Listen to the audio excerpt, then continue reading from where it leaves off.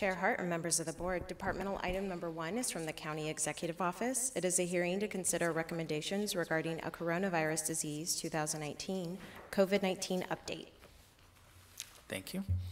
And CEO Miyasato, would you like to introduce this item? Supervisors, as you know, we've been providing updates on COVID-19. Today we have various folks providing the update, not just Dr. Von De Reynoso, but Brian Olmstead, who is obviously, as you know, with our Sheriff's Department and also a member of our Unified Command. So he'll be giving part of the presentation on the Lompoc Federal Penitentiary issues. Thank you, Ms. Miyasato, and welcome, Mr. Olmstead. Good morning, Chair Hart and members of the board. So I'm going to give an update, like stated, on the Lompoc Federal Penitentiary with the outbreak taking place related to COVID-19. Just a little bit of information about the facility. It has multiple facilities within the campus and with a total of over 2,700 inmates that are housed on the property. March 18th was the first positive test result of an inmate at the facility. And then about a week later, on March 25th, was the second positive test result of an inmate. After that, every day, we started getting additional positive tests. During that time, public health has been in contact with the prison staff disease control unit and have been working with them. As the numbers grew, there was a fear that with the congregate setting that a prison has and the amount of inmates that were testing positive and several being taken to area hospitals and put on ventilators, there was a fear that if it continued, it could overwhelm the area hospitals, including if there was larger outbreaks in the community. And we started working on a solution. Saturday, April 11th was our first conference call where we included the California Office of Emergency Services, the Bureau of Prisons, and Santa Barbara County Unified Command. We talked about the issues and started looking for a solution. Over that Easter weekend, that following Monday, we developed a plan and a request that the penitentiary build a mobile hospital within their facilities so we could move some of the inmates that were in the local area hospitals below the level of a ventilator back onto the campus of the prison, plus also as new inmates tested positive and needed medical attention, they could stay on campus, relieving any kind of pressure that would be on the hospitals. The plan was developed and it was decided to build a mobile hospital on the facility. The Bureau of Prisons is in the process of contracting with a national health carrier, Aspen Medical, to staff that and develop the plan for it. Public health and members of the Unified Command met several times on the site with prison officials, and they decided on an old factory that's on the prison grounds as the best place to convert to a mobile hospital. The plan involves phase 1 and phase 2. Phase 1 was to take part of the office area of the prison area or of the factory and convert 11 offices into isolation areas for the mobile hospital. Phase 1's, they've already started the construction on phase 1, and they're working on completing that in the next several days to week. Phase 2 is to continue converting the rest of the factory into a congregate setting with at least 60 to 80 beds in that congregate setting. Phase 1 will include up to 22 patients in those office cubicles.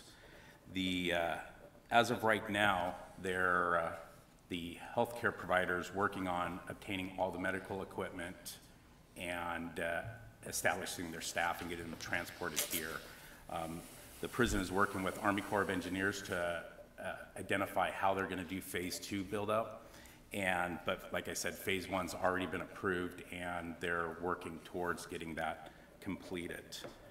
The current numbers as of yesterday afternoon is 96 inmates have tested positive, 12 are in area hospitals, and 29 staff members have tested positive, and 1 is in an area hospital.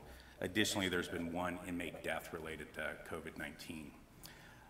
Like I said, we're in daily conference calls during the Monday through Friday with the California State Office of Emergency Services and Bureau of Prisons with the Santa Barbara County Unified Command, and we're continuing to work through this issue to relieve any kind of pressure that the inmates might put on the area hospitals. Thank you, Mr. Olmsted. That's really helpful and very comprehensive report. Questions for Mr. Olmsted? Any questions in Santa Maria? Supervisor Lavanino. I'm not sure it's a question for Mr. Olmsted, but it might be. So if we add the total number of prisoners or inmates, that's 96, and then 29 employees gives us 125 active cases. That's more than half of our total active cases for the entire county, isn't it? Because I think 236 is active right now. That might be for Dr. Reynoso. Yeah, if you look at the total, we're over 400 in total positive cases. Obviously, some have recovered, but this list, the numbers I'm giving are the positive numbers, not so much how many have recovered since then. Okay. Some have been transferred back to the facility because they've recovered from the hospital. It is a large percentage of the county's numbers, though. Thank you for that And then one clarification. last question is, I did have one other question is, and I don't know if Brian has the answer to this, but why have we've only seen one, I think one case at Santa Barbara County Jail, and I believe there's only been one case at CMC. Was there a, I mean, is it something we're doing right, or was there a protocol difference at a federal prison that, you know, have we gone back to find a source, or do you have any idea on that? So the prison has a disease control unit that they're identifying, trying to trace that back to the initial infection. They have put the whole facility on lockdown. They've really restricted the movement of the inmates and the staff. They're doing checks, temperature checks for the employees as they come in. With the sheriff's office early on, we started a very strict process of trying to control and prevent the COVID-19 from coming into the facility. And so far, we've been very successful with it. Our inmates are first, as soon as they're booked into the facility, they're in a quarantine location for at least 2 weeks where they're monitored. And then after that 2 weeks, they're checked again, and then they're moved into a different part of the facility. So we've had a very robust system of trying to keep COVID out of the jail. Thank you. That's helpful. Any other questions for Mr. Olmsted? Okay, thank you. Thanks.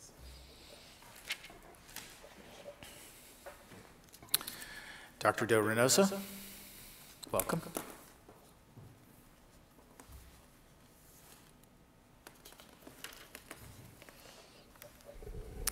Good morning. I'd like to begin my update with a glimpse at our latest numbers. So of the total cases we have as of yesterday, that is 416. So as you can see, the Lompoc area with 96 of the cases being related to the prison and 72 cases in the community. This whole bar represents 40% of our cases. Next is in the Santa Maria area, we have 101 cases, so that represents about 24% of the total cases. Following would be Santa Barbara with 11%, and Orchid at 8%, and South County at 5%.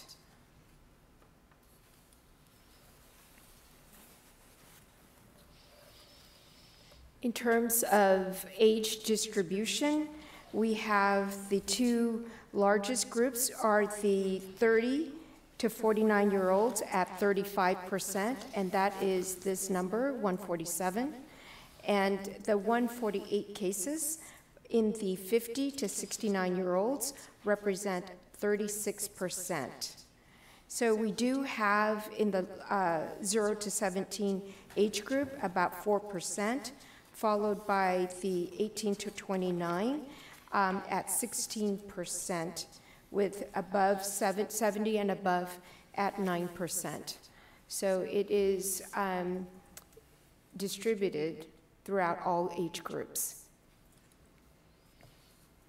With regards to patient status, we have 45% recovered, 43% recovering at home, 11% still in the hospital, with 1% death. And of the patients in the hospital, we have 65% of those hospitalizations non-ICU, with 35% in the ICU. So this graph gives a snapshot of the total cases in our county. So earlier, Supervisor Lavagnino asked about the prison total. So if we look at the total of prison cases, that would be 125. But if we break that out, 77% are due to inmates, and 23% are due to employees. And those employees are distributed throughout our county. So the prison total makes up about 30% of all of our cases.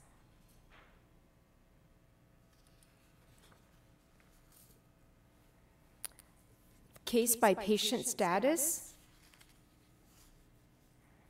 So the first three lines, so here we have, this is our grand total. You can see that we are still increasing incrementally, with yesterday being at 416 cases. Of that, 57% are existing active cases, and 42%, the green line here, is recovered. The bottom line, the bottom graph, this purple dot, denotes the new cases in our county.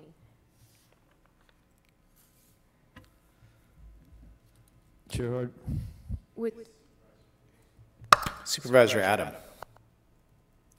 Yeah, I need to make a point on those last two graphs that you know, that total is an accumulation of all of the known cases. It isn't accurately reflective of the current conditions because it never takes off the 45% that we know recovered. And it doesn't have any recognition of any amount of cases that may be out there that people were asymptomatic or even had mild symptoms and just self-medicated and got over it by themselves and never got documented. So I'm not a big fan of those graphs.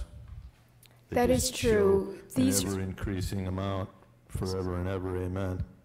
So these graphs capture confirmed cases. We have, it's anecdotal, the level of asymptomatic cases out there or cases that are mild and are not reflected. So these, again, are reflective of only people who have tested and are confirmed. It's probably important to add Dr. that. Del Reynoso, I wouldn't know how to capture. Dr. Del Reynoso, we only tested people, I apologize for the delay, but we only tested people that were presenting with symptoms. Is that correct? Correct. And that has been Okay, under so the guidance of CDPH and our community healthcare professionals. Well, With that may limited be, testing, but it leads you to conclusions that are kind of wacky. That may be so, but we, as a public health department, are following the guidance of CDC, CDPH, as well as all the healthcare experts in our community. And the reason for that guidance and the reason for less than ideal testing capacity is the shortage of tests, both Correct. here in our county and across the country and the world. And so the public health officials have, I think, wisely said we need to ration the tests to the folks who are most obviously in need of medical evaluation. But Supervisor Adams' point is that if we had more tests, we would have more positive cases, is true. Yes. Well, if Supervisor Adam could tell you that my point is that the information is at least semi, if not wholly invalid on those graphs, and you know, we can't make any more tests appear. Nobody can. So the fact that we're not doing any random sampling in favor of just sampling people that present with symptoms is destroying the validity of the test, if you will, or the calculation, because you just can't sample only people who are sick and then come up with a graph like this that shows an ever-increasing number. It's just an invalid question. You're asking an invalid question, and that's all I'm going to say. Thank you, Supervisor Adam. Dr. Del Reynoso, go ahead. Excuse me, Supervisor Williams, second point. Well, I think the department has followed the guidelines correctly on testing. I think we do have data that indicates our testing per capita is comparable for other communities, so I don't think people should be operating under the assumption that if they lived in another county, they would be getting tested. There are some communities, very small ones, that have been able to test general population, but as far as the information I've gotten, those are communities where somebody with a lot of money has rolled in and paid a ton of money in order to be able to do that. So a little town of Bolinas is testing everybody, but there are only 1,600 people, and the cost is $400,000 for that. If you looked at the population of Santa Barbara County and did that, it would be, I believe, $120 million. So if anybody has $120 million lying around, maybe we could change the situation dramatically, but we also do believe that the public health is pursuing options that will be able to increase our testing. But I do want to agree with Supervisor Adam that this is not as useful of a graph as if you are illustrating the curve in which we are used to seeing it, which is either in the amount of people currently hospitalized or currently active cases, because this graph will continue to grow no matter whether we get it under control or not, right? Because it's a cumulative amount of cases. The one thing it does illustrate is that the growth in cases is linear and not geometric, which is a good thing. It means that we have never had the geometric spike. So that means, journalists, you shouldn't use the term spike for anything in Santa Barbara County because the growth is all linear. But it would be helpful if you could provide the data in the form we've been used to seeing it internationally, nationally, and locally, which is in the hypothetical graphed curve, and we could now assess that versus the actual curve of Santa Barbara County. Right. I apologize for not including that. I have so many graphs this morning, and so at the risk of boring you to death over the graphs, I last minute took that out. But I can say that if you're looking at the bell curve model that we had presented in April 2nd, we are actually well below what we were projecting. And I have a slide that briefly touches on that. I am I think that because of all the interest in the different types of graphs, I will post those graphs on our website with some context so that the reader can understand how we're tracking cases and hospitalization as well. Thank you. And I think that's a great segue to your next slide, which Yes, so this graph is useful because we have been asked, well, how do we know the percent increases in cases day by day? So this graph is a nice depiction of, even though the cases are growing incrementally, linearly, we see that it is on an downward trend. It is variable, so it is not consistent. The only consistent thing I can say about this graph is that we're seeing a downward trend.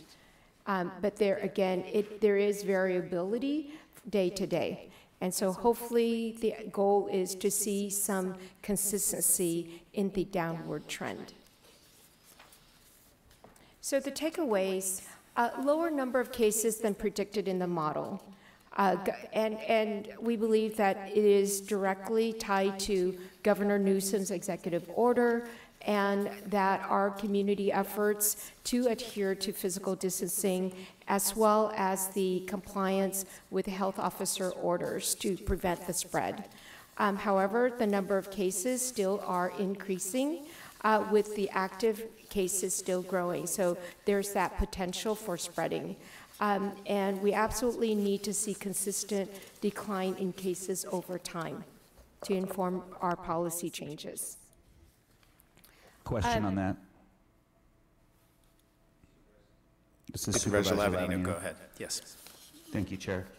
Just on that last bullet, need to see consistent decline in cases over time between the number of cases still increasing and active. So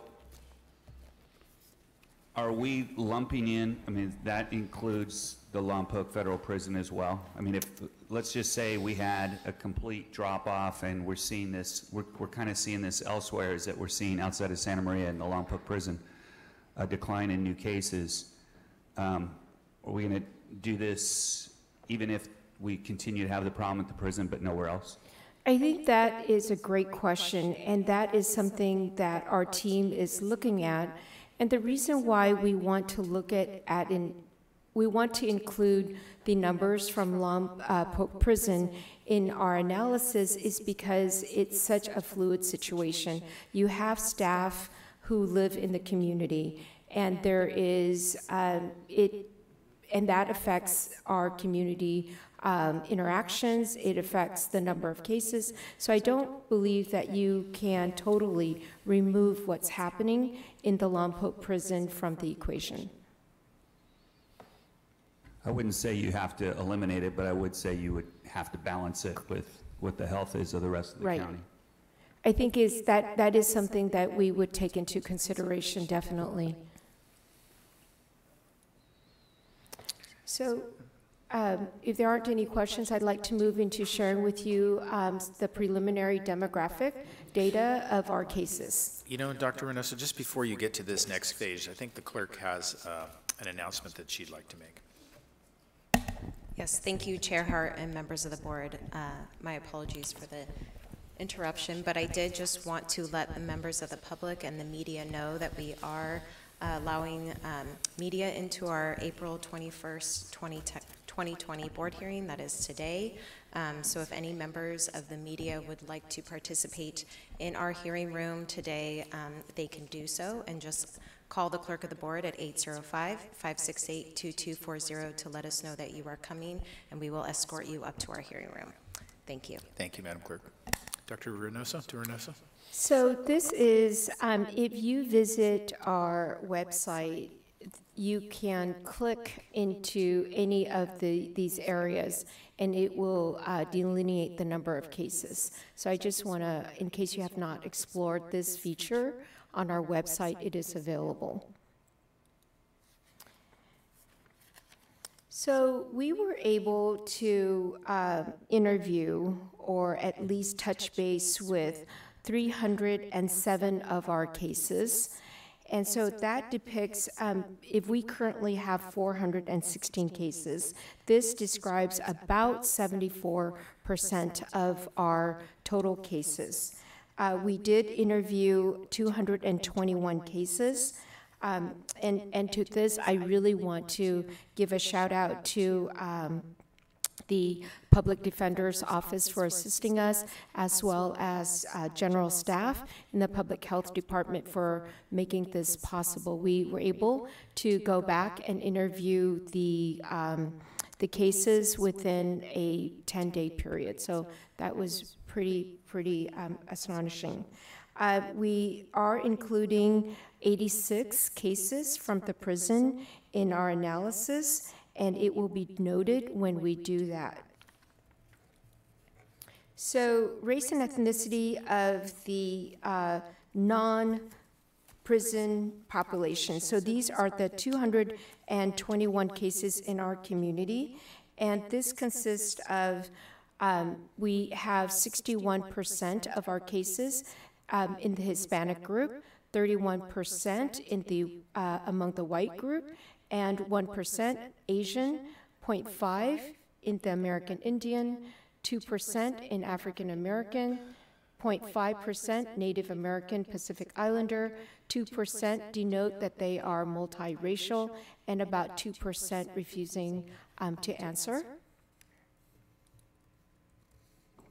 So when we compare that number, the number of cases that we interview with the representation in Santa Barbara County population, you have in the olive column is the comparison. So the Hispanic cases are overrepresented, underrepresented among whites, underrepresented among the Asians, a little bit. So I want to say that the American Indian, Alaskan, Native, the African American Black, as well as the Native Hawaiian Pacific Islander, these are really, really tiny numbers. So that would be very statistically challenging to form any conclusion. Okay. So if we include the incarcerated population in our analysis, the numbers change. However, the overall representation still is on track with overrepresentation among Hispanics. We note here that even though statistically it's challenging, you see the numbers for the African American Black population is doubled. The primary language is English with 19%, Spanish. Health insurance. About 90% of our interviewees have some form of insurance, whether it be private insurance or public insurance, with 8% without any form of insurance. When we ask whether they have healthcare provider they can see, 84% of the respondents say that yes, they have a healthcare provider that they can see, with 15% saying no. Household sizes. We have 31% of our respondents living in household 2 or less, and 53% living in household with 3 to 5 people, and 14% living in households with 6 or more people. The annual household income. We have the rough median is at 19%, and that's 50 to 75,000, with 24% on this side below the 50,000, and 26% on the other side above the 75,000. Education level. we have at the highest group with 30% sharing that they have some college or technical. So that's 1 to 3 years of college or technical training.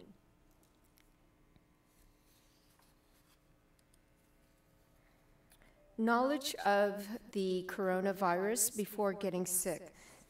We have 80%, so that's 26, 29, and 25.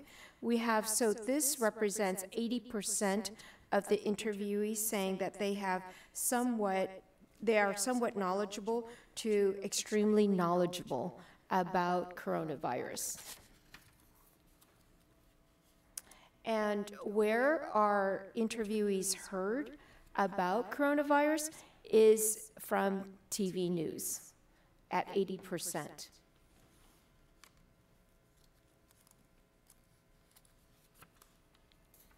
Knowledge of hand washing before getting sick.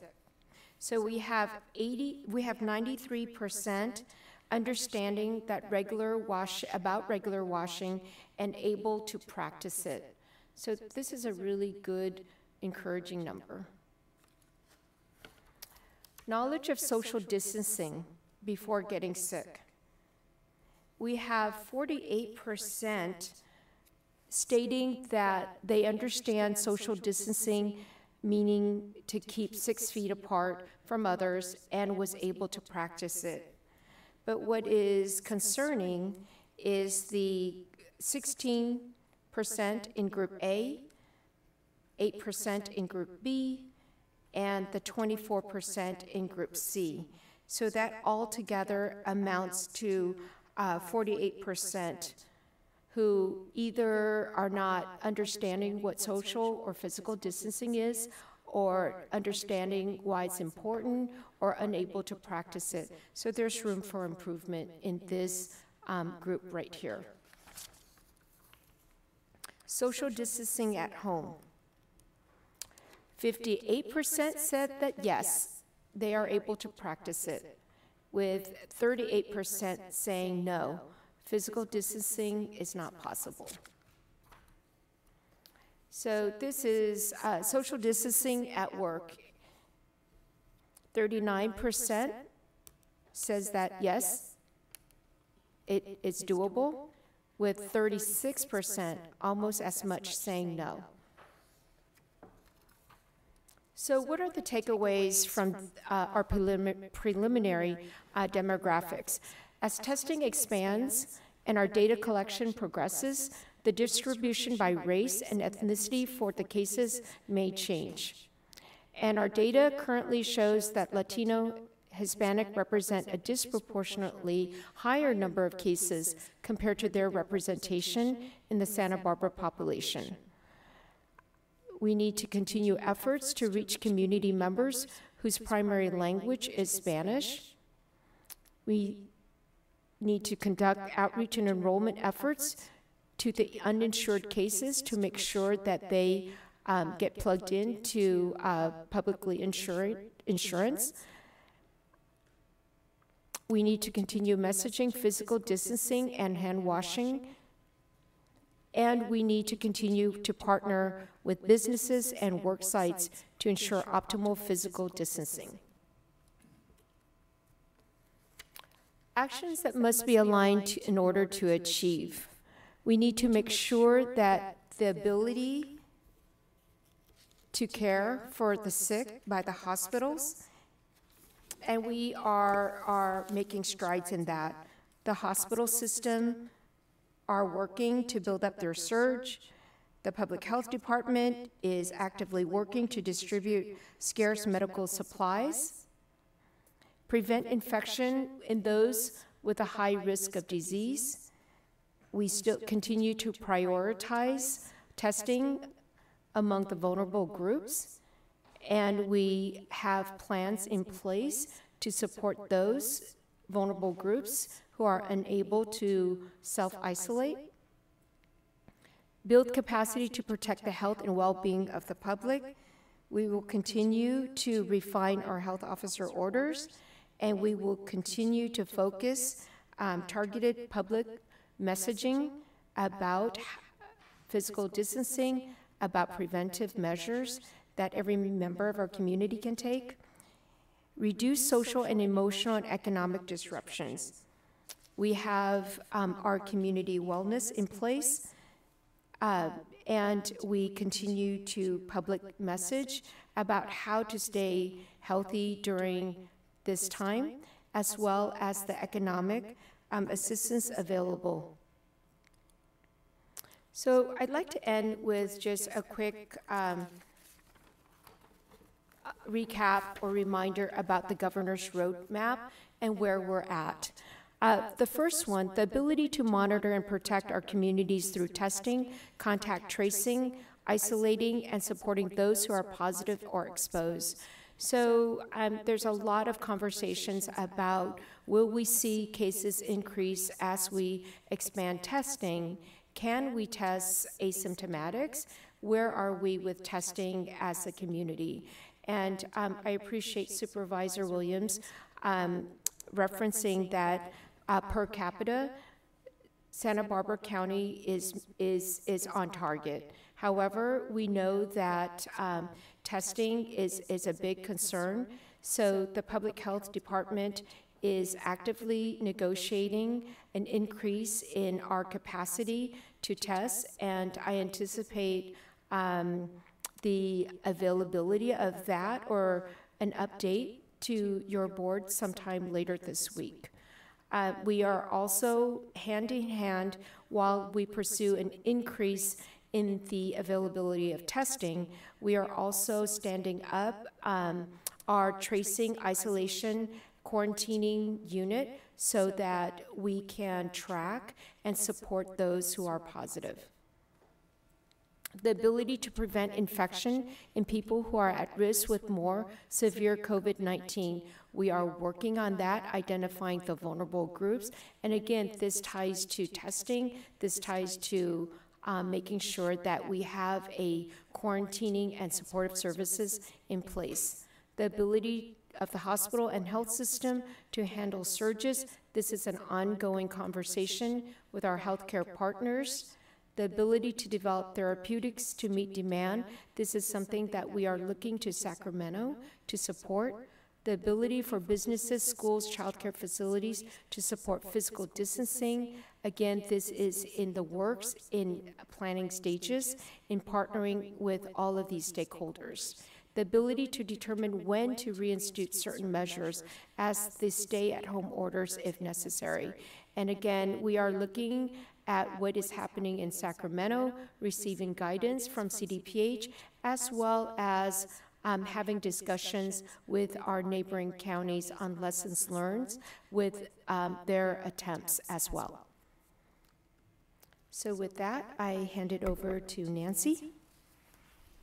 Good morning, Mr. Chairman and members of the board. The governor's release of the 6 critical indicators has led many of our businesses and community members to ask, what does this mean for them? It has prompted our county, like many other counties, to consider economic reopening and how we can do this safely and efficiently. The governor said there is no precise timeline for modifying the stay-at-home order, but that the 6 indicators would serve as the framework for making that decision. Over the next 4 to 6 weeks, we'll be developing a strategic, phased reopening plan that complies with national and state guidance. It will outline the steps that can be taken safely as we deal with the epidemic transmission brought under control, and we will include tools and approaches to target infection containment under less restrictive orders. A project team will be organized that includes several county staff, a representative from the schools, and a panel of medical professionals to help drive the process.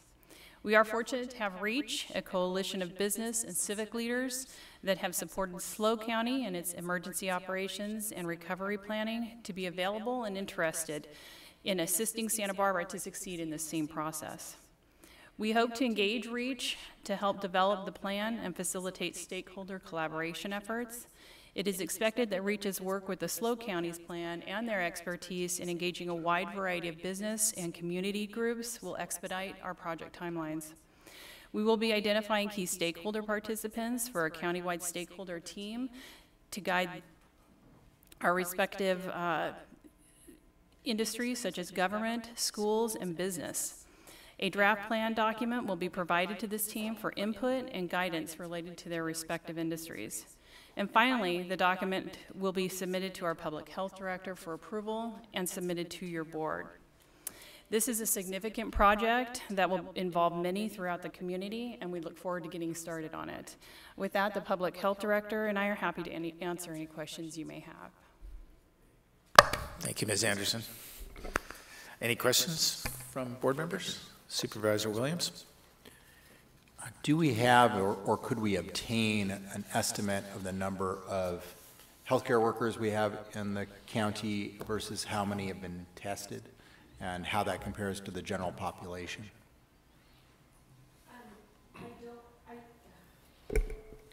We have the number of healthcare workers who are positive. That is information that we have disclosed before. With regards to the number of testing, that's the number overall tested versus tested. The number of overall healthcare workers there are in the county. So that's a more slippery slope or complex answer. So on our website, we do post the number of tested and of that who's negative and who's positive and who's pending. We don't believe that that is a true depiction of all the cases or all the tests that's being conducted in our county. So over the past week, we have been working with various hospitals, various commercial labs to really arrive at what is that true number. And with that, I think we'll be able to give you a better answer.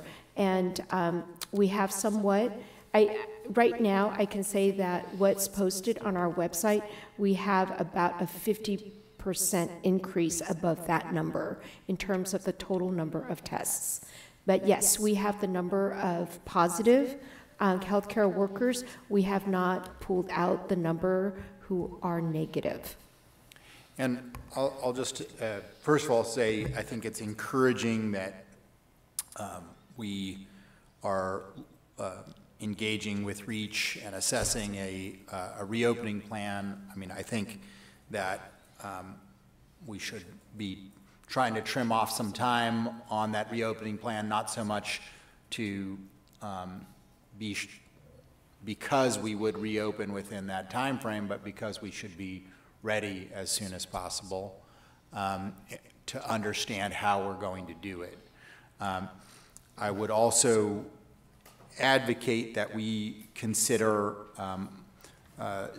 you know, at least one sector for reopening before this and separate from this plan, and that is the healthcare sector. And I'll walk you through my logic. We have a higher proportion of people tested in that. I think we should probably assess how much that is in that sector. So that corresponds to the governor's principles. The other principles, if there's any sector that we could rely on to be able to implement those principles, it would be the healthcare sector. And because the stay-at-home order has actually caused layoffs in the healthcare industry, which is to me a very dysfunctional aspect to try to meet a public health crisis while we're laying off public health workers, while we're laying off healthcare workers, lab techs, other folks, seems a little crazy. And it's not obviously a purposeful outgrowth of this policy, but it is an outgrowth of the policy. Also, it's a huge part of the economy, and healthcare techs and healthcare workers, the average healthcare worker, are not high-wage earners. They're people living at margins. And so putting a whole lot of those folks into poverty would not have positive health effects either. And then I would just want to talk about the surge of people who are losing their insurance because of their layoffs. So we don't just have a backup of elective procedures since the beginning of the crisis. You have to think we have a backup because there are going to be a lot of people who need to have a procedure before they lose insurance.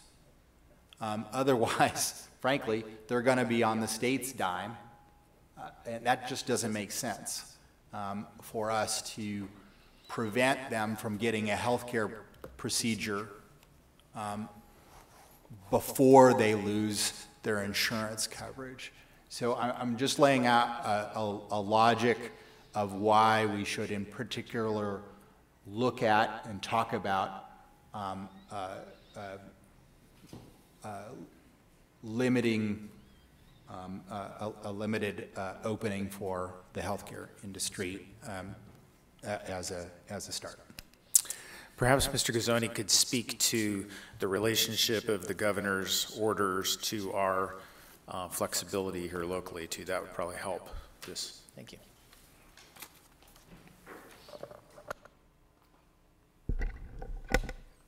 Chair Hart and Supervisors, we're in a situation right now where we have a statewide emergency declared by the governor, a state public health emergency declared by the Director of California Department of Public Health, a local emergency declared by the board, and a local health emergency declared by the local health officer. So within that framework, the California Emergency Services Act is our starting point, and by statute that makes clear that any order under the Emergency Services Act by the governor has the full force and effect of law. So the starting point is that the governor's statewide order has the effect of law. As a general law county, it's a little more straightforward for us that the board's authority is to pass ordinances and regulations not in conflict with the general law. Public health is an unusual area where even charter counties and charter cities do not have the flexibility that they would have in other areas. They also must comply with the order from the governor. So in this case, the board has powers, the local public health officer has powers, but they're both subordinate to the powers coming from the state in this declared emergency. I think that's the micro level. The macro, in looking at the authority the governor has to act, probably if we go back to 1905, the U.S. Supreme Court upheld the legislative mass vaccination and forced quarantine of Americans, even who were not showing any signs of smallpox. So that's the case that keeps coming up when we look at areas of public health. And our own Court of Appeal, in looking at this,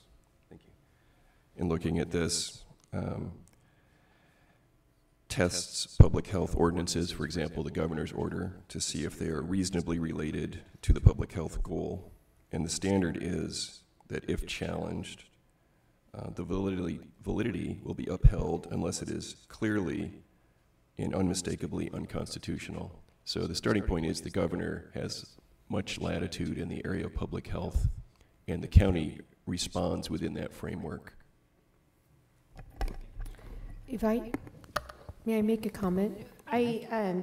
Yeah, though, before we go too far on this, I mean, I think the answer just misinterprets what I'm asking for. I'm not advocating for defying the state order. I am advocating that we ready ourselves for when the state order is modified or lifted. That is two very different things. That's not reopening things tomorrow. That's reopening things when they are appropriate, when we are in the downward part of the curve. And I also think that our timing of reopening has a little bit, we should be advocating during that time with the state in various serious terms that our ability to sustain the stay-at-home order is somewhat dependent on state aid, not just for us, but for our constituents. The state has received federal aid. We have not received any of that aid. And so we need to, I provided the CEO last week with letter that Mr. Adam and I wrote, and I hope that we will synthesize somewhat this board's view and really let the governor know that our ability to sustain this very much is dependent on state aid, not only to us, but to the many people who are slipping into poverty. And if anybody doubts that poverty has severe healthcare effects, there's just an article a couple days ago out of the New York Times that highlights a WHO study on exactly that we will be having deepening poverty effects in the state, and that will have deepening health effects. So we have to take steps either through state aid or through thinking through the restart of the economy on how to avoid lingering and severe health effects on primarily children, who are the ones who are impacted by the increased mortality associated with poverty. I believe CEO Miyasato has a slide specifically to address, and I think it's the next slide in the presentation, to talk about a draft letter that has been prepared in advance of the meeting. So, CEO Miyasato. So supervisors, a few supervisors submitted letters for the board's consideration, and what's presented to you that was submitted and posted is a letter that combines comments from those two letters. It discusses the economic impacts to the county. It talks about the impact to our most vulnerable, and we're asking that, yes, we want to open up our economy as soon as possible. We are staying within the framework of the governor's 6 points, but as Supervisor Williams said, we will need more funding for the things that Dr. Do Reynoso talked about for us to be ready and aggressive in opening back our economy. So that's the gist of the letter, and it's provided to you for your direction or amendment this morning. And I think the timing is really excellent because the governor is proposing to speak to the state tomorrow about this subject. So if we can get that letter to him today, that would be excellent. And I know that you have already drafted a letter that would, I think, integrate our comments. And if we have additional ones, we can add that as the day goes along. So Supervisor Hartman has a question or comment. Thank you. I just very much support the REACH, contracting with REACH. I knew them as Hourglass and working on economic development in North County and South Slow County, and I think they bring a lot of focus and talent to the effort, and I'm eager to have them working with different sectors. Can you describe, have we identified the sectors and about how big the work group would be? We're thinking about that. That'll probably be solidified by the end of this week and early next week. We're looking to encompass many sectors that are interested in participating, broadly agricultural, any of our businesses related to tourism, and we'll identify individuals who will represent those groups and be able to communicate with them quickly and efficiently to get comments and that type of thing back. And I have a couple of questions, I think, for Dr. Do Reynoso. As I look at the governor's roadmap, number 4, the ability to develop therapeutics to meet demand, what does that mean? That means development of vaccine, development of additional treatment, pharmaceutical treatments available to our identified cases. Yeah, so I mean, we certainly don't expect that anytime soon. So the roadmap, the framework is very broad. I know there are answers to questions, and that gives us more guidance, but I'm not sure how much flexibility we have within this, and whether we have flexibility within the county or we intend to do the whole county as one unit, beginning to open up different sectors with certain guidelines as to how to social distance or how to vary hours in schools and the different things we can do and how effective they would be. in comparison to other strategies. Right. You know, I was on a phone call with CDPH, hosted a call last night with all of the jurisdictions, the public health directors and public health officers, and this came up, the governor's roadmap, and my takeaway from that long conversation is that some counties are in better position than others to achieve multiple of these pillars. My understanding from CDPH is that the governor has 6 work groups tackling all of these items and the nuances, the strategies, and that they are looking to local jurisdictions for any of the expertise they have in any of these areas. So several of the jurisdictions who have thought through the 6 pillars or initiatives and offered to help, and they are taking those into consideration. But in particularly, number 4, I think that has, for a county our size, as well as many other counties, that is something that's going to be driven by CDPH and the governor. So just a couple more specific questions. Do you have any numbers for the Air Force Base? I don't. It is grouped in that area, and that is there something specific? No, I just was curious if we had any knowledge specifically of that, of the Air Force Base, but it's grouped in the Burton Mesa, Lompoc area communities. If I may share, I have received emails of concerned community members wondering if any of those numbers can be tied to cases at the prison. And I can say that of the cases that's occurring in that area is not tied to the prison. Okay. And I guess this is for Mr. Gazzoni. So the governor's, does the governor and the health orders that we have define the essential businesses, and if you're not essential, you cannot operate, and so we can't start opening them up earlier, is that correct?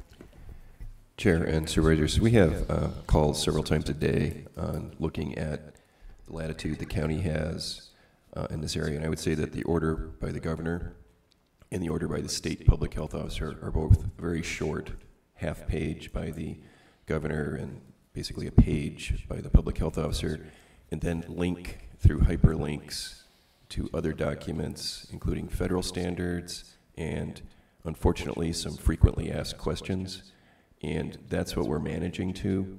So when we look at that, we are looking in each category for what latitude that the county, either through the board or through the local health officer, would have. But I can't give you a crisp answer on that because the short orders by hyperlink go to other documents and they're not crisp. And one of the reasons why we have local health orders for several of the counties that we work with is so that the population would actually know what is and is not prohibited, because managing directly off these state orders is very difficult. And then another question, if I may continue. I hope that the work we have with REACH doesn't duplicate what's happening in the work groups at the state level. Is there any way to coordinate?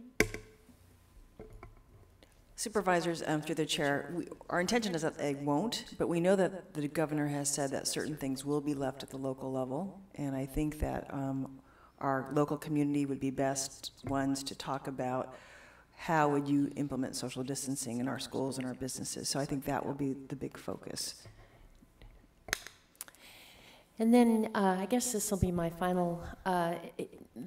We are, the Latino community is overrepresented in the cases, and that is very concerning. And I wonder if you could speculate why and what more we can do. I think that the efforts that we have underway, which is the Immigrant Health Rapid Response Task Force, which is comprised of the Public Health Department, UCSB, and service agencies, advocacy groups. I think that is something that we are all working on, identifying and asking the reason why that is. And so in the weeks to come, we'll be able to really think through and come up with strategies on addressing that.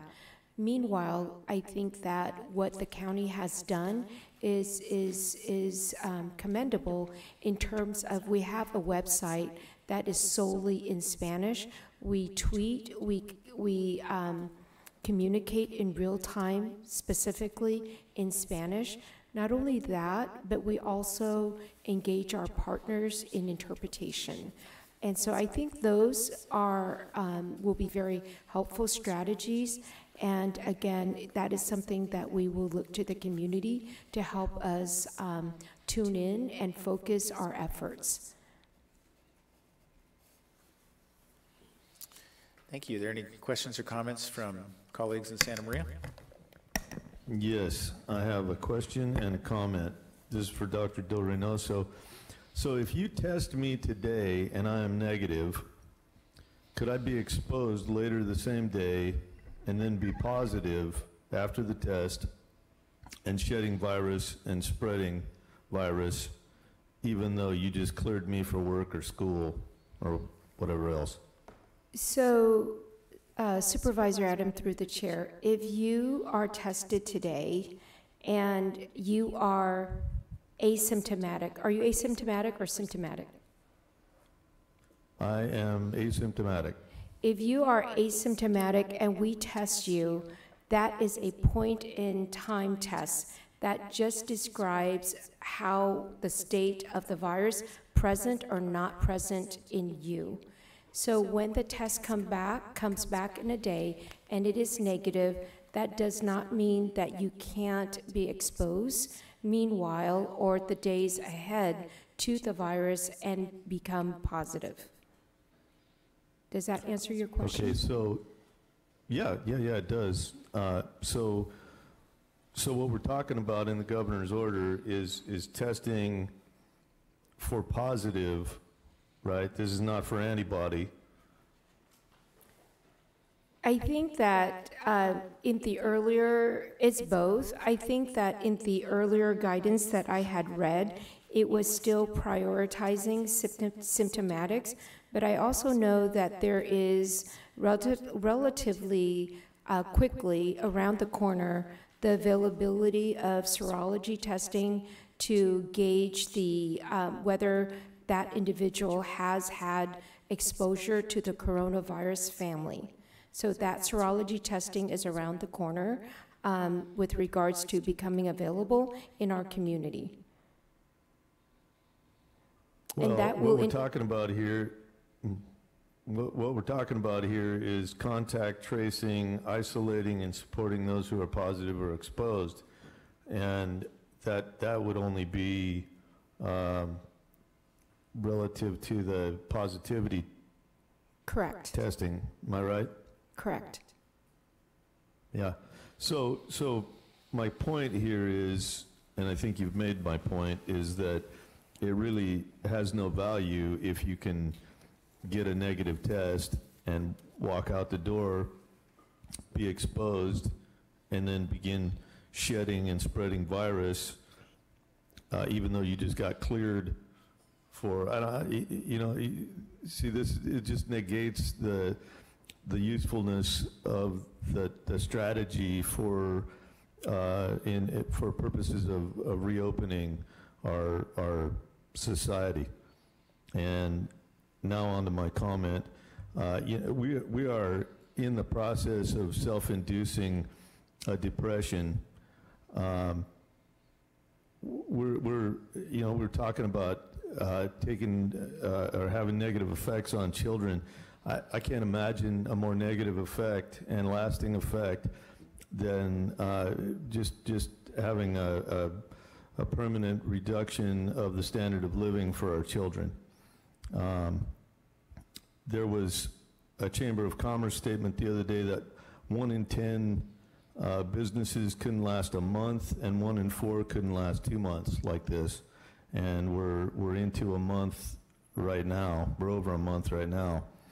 And I would recommend, and I know we won't get any traction on this board for this, but I would, just for public purposes, I would recommend at least interpreting the governor's order as liberally as possible and open our economy as soon as possible fully. If not, simply defy it and make him come and enforce it, because I think it's void for vagueness, among other things, and I think that we have a responsibility to future generations to reopen this thing. And yes, some people are going to get sick, and that's unfortunate, but you know, people are going to get sick in any case, and we can't stop that. And we're just inducing a depression, and I find that just appalling. Supervisor Adam, if I may clarify, the intent of the Governor's Roadmap number 1 is really to test those who are asymptomatic but may be positive. So we want to make sure that we capture those positives and contain them. You alluded to spreading, so that is the point of the number 1, to be able to broadly test in our community so that we can identify the positives and stop the spread to vulnerable populations as well as to protect our healthcare system. Okay, so do you ever get a false positive? The PCR from that question came up during our call with CDPH, and the official statement that the PCR done in a complex laboratory setting is 95 to 99% on point. However, there are other tests that are not. We get false positives. I'm sorry? So that's a yes, we give false positives. Yes. Okay, so we're talking about contact tracing and isolating and supporting the people that are false positives? I'm sorry. I think that our team is fairly sophisticated, and so would, through their contact tracing, would be able to sift through those false positives. CEO Miyasato, did you want to add something? Supervisor, through the chair, so there are a lot of questions, and I think Supervisor Adams just pointing out the complexity and sometimes the contradiction that could occur with all of this that is occurring now in the pandemic. And part of what we're trying to do with using REACH as well and experts is to clarify our understanding of how that actually would proceed. So there are a lot of questions. You're right, if you follow it through its rational conclusion, that would mean everyone would have to be tested consistently. So there's going to have to be a practical application, and that's what we'll be looking for, and that's what we're hoping this reopening process will help us do, working with our public health officials in the department and also with experts that Ms. Anderson talked about. Thank you. I just want to remind you that we didn't suspend the entire Bill of Rights. So I think this is still America, and I think that locking people up, especially if there's a possibility that there's false positives. I mean, you look at the justice system, and we are on the side of letting people go all the time. So it's just unthinkable to me that we would go to this extreme with especially with what appears to be developing as a death rate in this thing. It's not any worse than the regular flu. Thank you, Supervisor Adam. Supervisor Lavanino, did you have any questions or comments? I did, and let's see. I just want to make sure that we're not saying that, and I really appreciate the fact that our CEO has negotiated with REACH, and that I think that's something we're all going to need is a roadmap of how to move forward once we go to a full reopen. But what I want to make sure is we're not saying that we aren't going to open until the REACH study is complete, correct? Supervisor Lavenu, through the chair, I think we're not going to be reopening until there's clear guidance from the governor about that. We were having the REACH plan ready, but if the governor said tomorrow you could open up because we believe all the cases have dismantled, we would certainly do that and work through it. As we want to get the economy going as soon as it is safe. So we're. Okay, that's what I thought. Okay, so, and then just a question for Dr. Reynoso is, so I'm looking at the governor's orders, and some of them I think we can check the box that we've done this and we've done that, and of course it gets down to number one, which is the most difficult. But at what point, what can we look at as citizens and looking at numbers and saying, you know, like I'm looking at the history and the charts, and it shows that hospitalizations are basically flat, ICU is basically flat. So we've done what we thought we were going to do. So at what point can an individual look at our charts and say, this is what the public health officer is looking for, to where she will allow more leeway under the governor's stay-at-home order, where we might open some more different industries? So Is there anything in particular? yes. So when we see not only the cases, but as you mentioned, hospitalizations going down consistently over a 14-day period, that is the benchmark, if you will, other jurisdictions have used in order to consider elective procedures, in order to clarify some of the recreational activities that can take place. So that would be our benchmark as well. When we see a consistent decrease in the number of cases and hospitalization, in particularly over a period of, say, 14 days. Okay. And then my last question is, and I know, you know, we've talked about this in other forums, but just for the public's benefit, there's, to the south of us and north of us, there's been some changes in some of their directives about what essential businesses there are. And if you could just speak to that. I'm just thinking of one in particular. I've got a dog at home that looks like a koala bear at this point. She's a mess. And I know San Luis Obispo County is opening up pet grooming. And the problem is, you know, the reality is, if something doesn't open in Santa Barbara County, people are going to do the wrong thing, which is then travel to San Luis Obispo County or Ventura County to get some of these essential services done. So I just think there kind of needs to be some, consistency among the region. You know, not just pet grooming, but grooming in general, salons, those types of things. So when those open up, just kind of give us a feel of what you're looking at as a region. I think that as a region, we definitely want to be consistent in our policies of what is allowable and what's not allowable. What's difficult is that our rates are different from Ventura, and it is different from SLO. And within that context, we are looking at, we've received numerous requests about golfing, about tennis, about pool usage.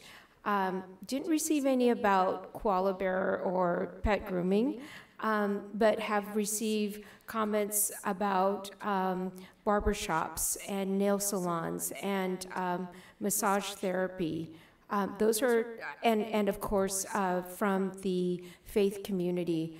So those are the variety of requests that we have received, and this is something that's hot and high priority on our list, and we are in conversations with both of our neighbors to see what was the rationale behind them allowing particular businesses to operate, and seeking guidance, and looking at our own numbers and seeing how that can inform our decision.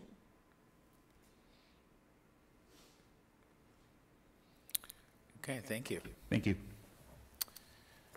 All right. A couple of thoughts that I had, and I know we do have public comment too, is that looking at the demographic numbers, I'm struck by the fact that they do kind of demonstrate the existence of structural equity issues. You know, historically, our communities of color and our immigrant communities haven't had equitable access to preventive care, culturally responsive health information, or even jobs that allow people to social distance and access paid leave.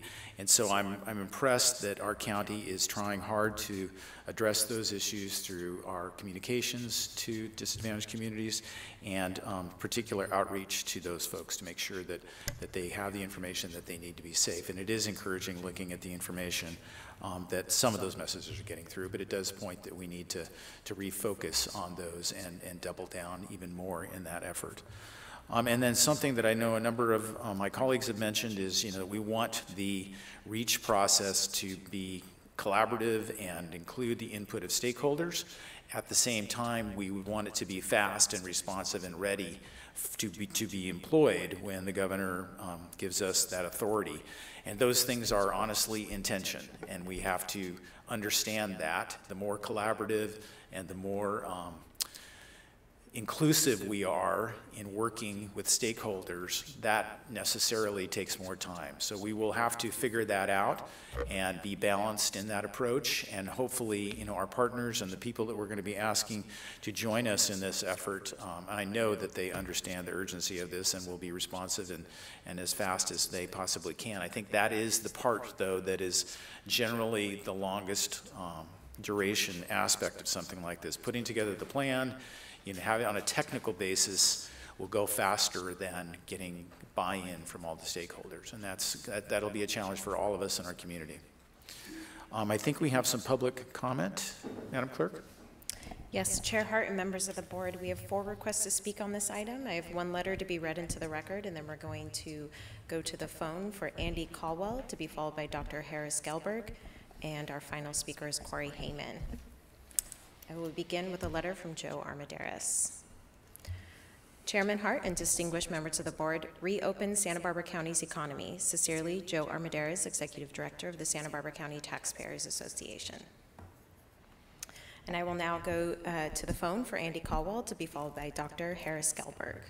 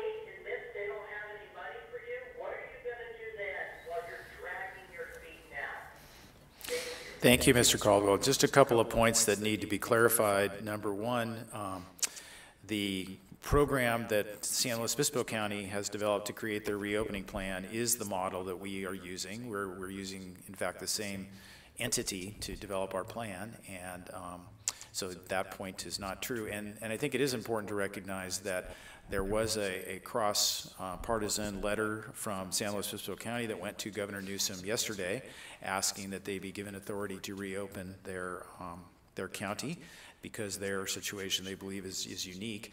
And the governor spoke to that letter directly in his comments yesterday, saying that that was premature, and that people need to realize that people travel around the state of California, and that while things may be in one condition in one place, people in other parts of the state are in very different circumstances and have the ability to travel, and that is something that the state is concerned about and looking at from that larger perspective. Do we have another public commenter? Chair Hart, members of the board, yes, we have an additional 3 speakers. We are going to Dr. Harris Goldberg, to be followed by Corey Heyman, and we had an additional request by Terry Strickland.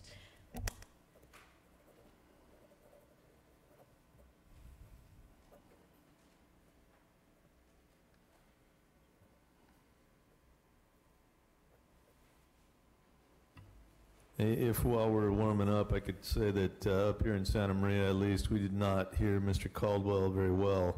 So if there's some switch that can be flipped or something to get a better sound out of that phone, that would be good. And I'm kind of amazed at this point we don't have some way to directly connect that into to the audio system. Thank you, Supervisor Adam. We'll get it closer to the mic.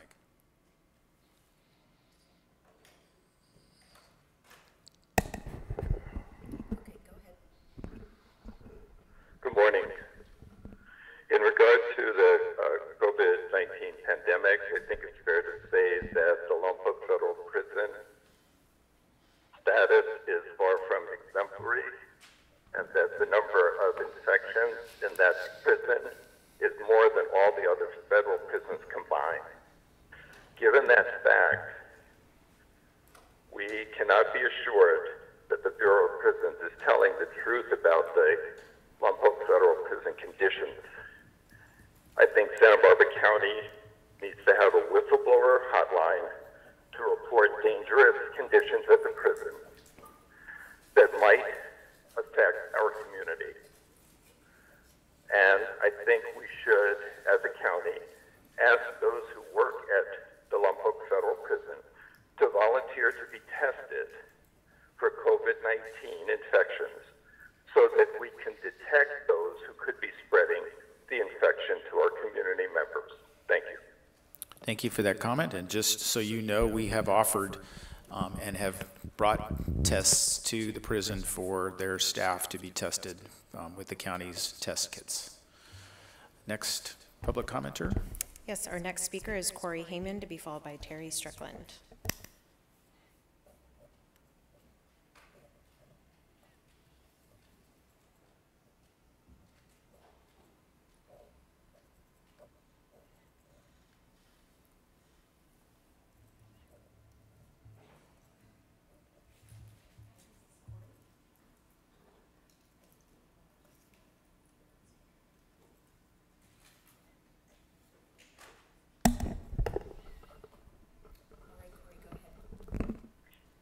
Good morning, Chair Hart, members of the Board of Supervisors.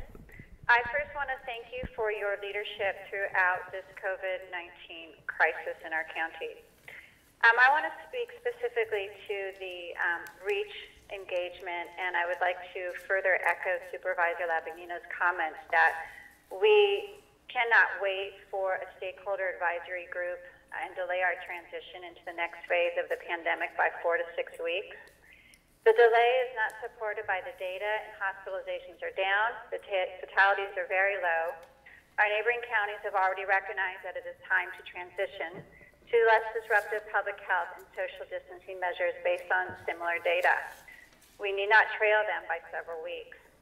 We do not have the luxury of waiting 4 to 6 weeks to begin gradually reopening our economy. As the UCSB Economic Forecast webinar made abundantly clear last week, Our county is in economic collapse, and we know that people are not getting the health care that they need for non-COVID-19 conditions. Every day that passes under the stay-at-home order now makes matters worse for our county and not better. We need the board to move much more quickly and reopen our economy. Thank you. Thank you, Ms. Heyman. And our final speaker is Terry Strickland.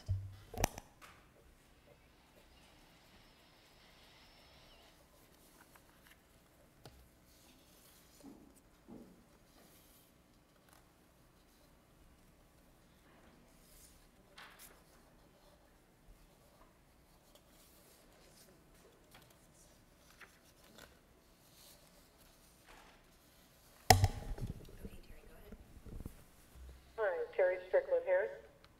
Thank you, Chair Hart and the board. Watching the presentation today, the most worrisome part for me was the graph showing the 4 to 6 weeks to develop a plan.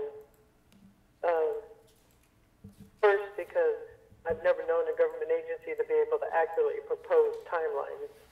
So if that isn't a good timeline and it's more like 8 to 12 weeks, this will put a lot of out-of-business signs all over this county.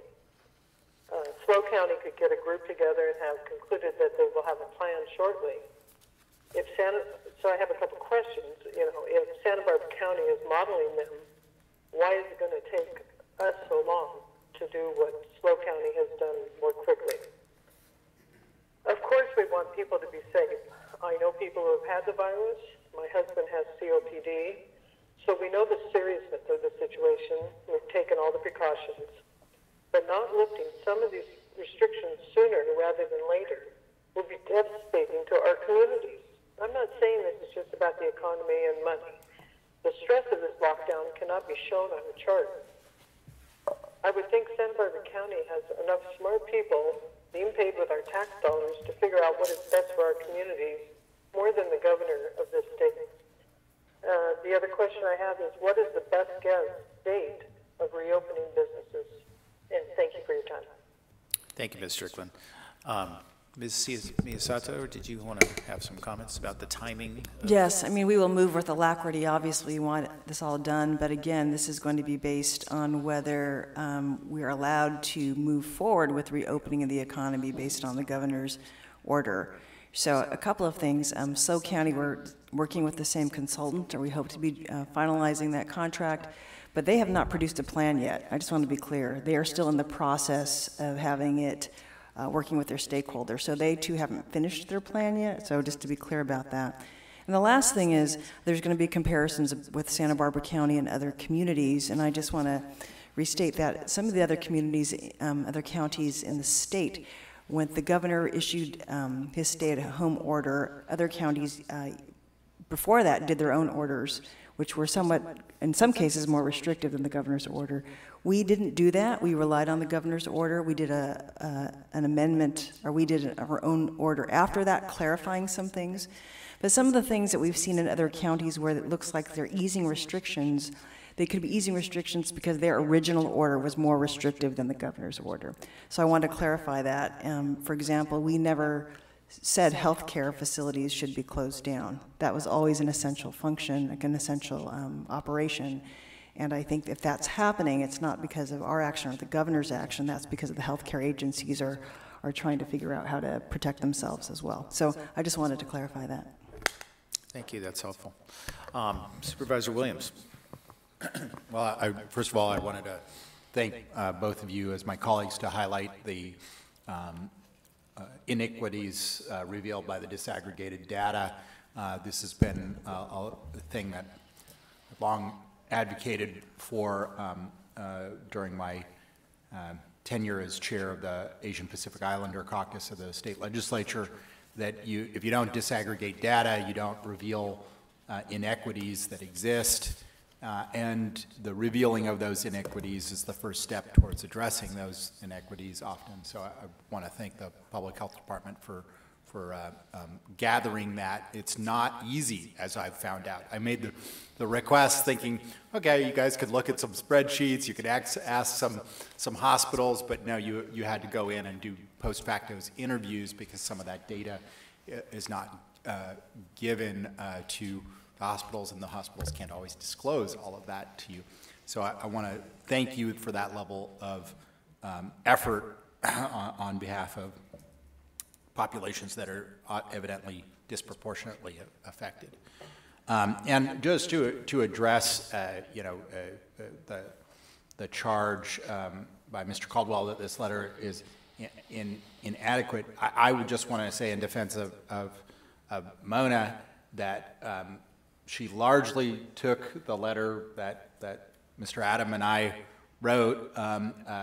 She, instead of eviscerating it, she surgically altered it, taking out just a couple of the edgier things that I probably would have put in, but keeping really a very important message and a very important balance of our public health needs with our economic. And I'm just going to read a short portion. In closing, we appreciate the thought you have put in developing the essential indicators for modifying the stay-at-home order that will allow residents to return to work as soon as possible, while continuing to protect the collective public health of our state and our healthcare system.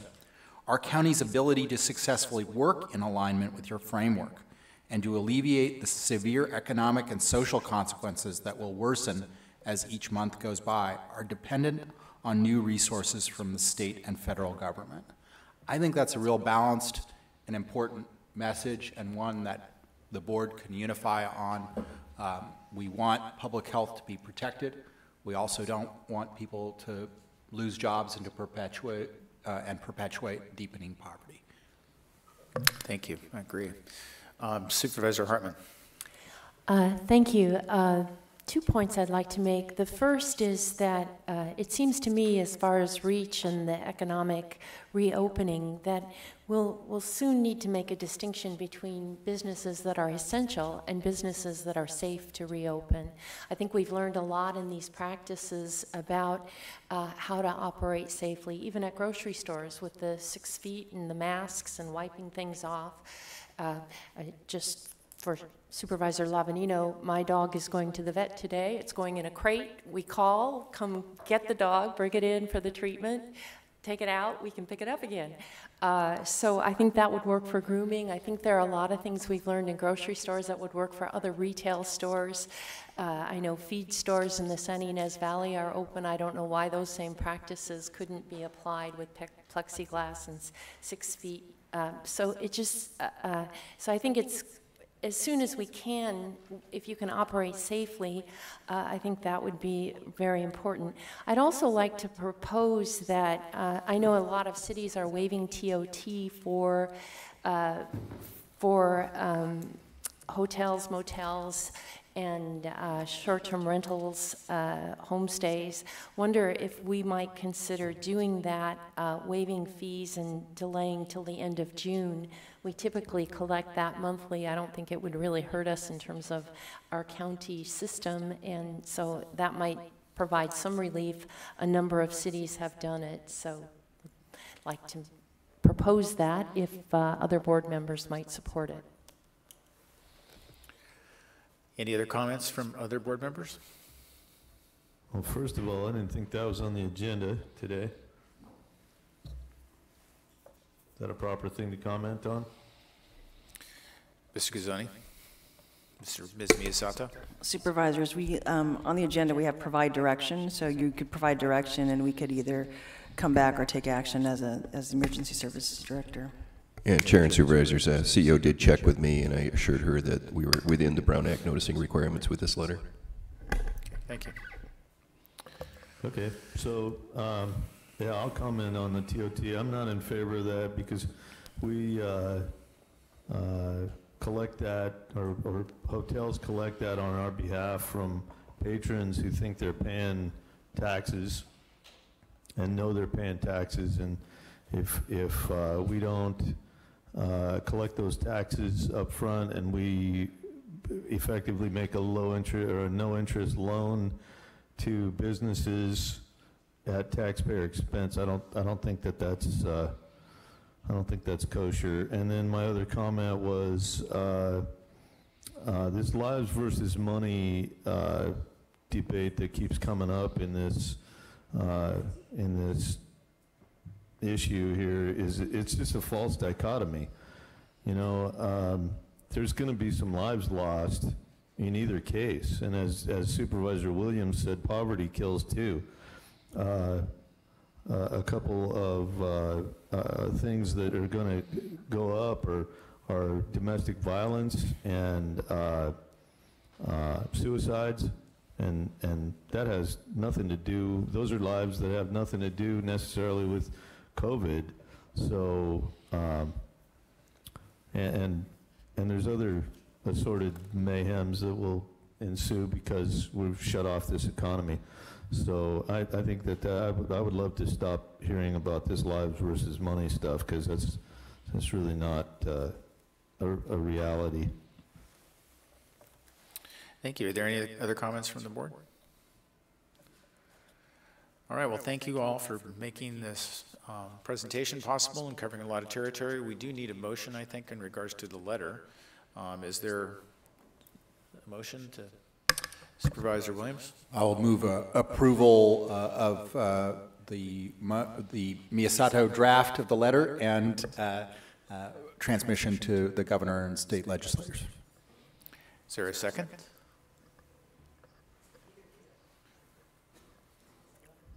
Second. Supervisor Adams, Supervisor Lavanino. Madam Clerk, would you please call the roll? Yes, thank you. Chair Hart, members of the board, just to clarify, that does include recommendations A through C on staff's agenda today. That is correct. Thank you. Ms. Hartman? Aye. Mr. Adam? Reluctantly, aye. Mr. Lavanino? Aye. Mr. Williams? Aye. Chair Hart?